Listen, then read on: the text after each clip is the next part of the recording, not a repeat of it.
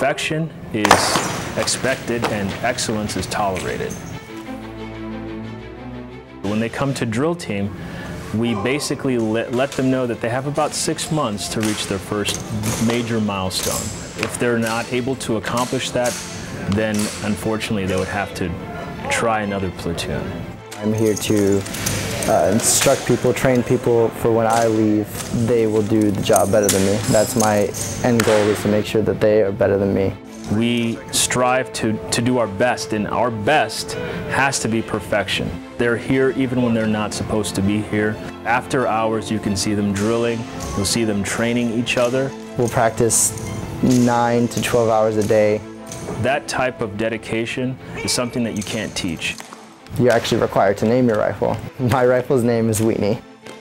Petty Officer Reed, what can I say? As soon as I arrived 1 year ago, he was someone that initially stood out to me that took initiative. He's looked at what was on my plate and has always asked me, hey, what can I do to help?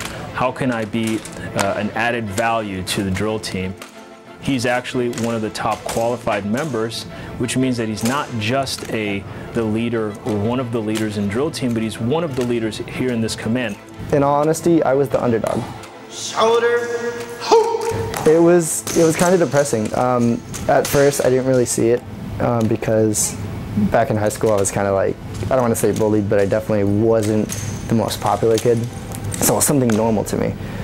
There was some points where I did, like, you know what, I can't do this anymore. But it all goes back to my grandfather.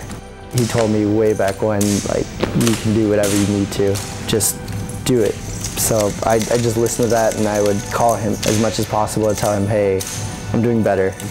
So then he died. So I was like, you know what, okay, I'm still gonna do this, and I'm gonna do this for him. So every time we do our prayers before we go out there, I make sure that he knows that I'm up in front now.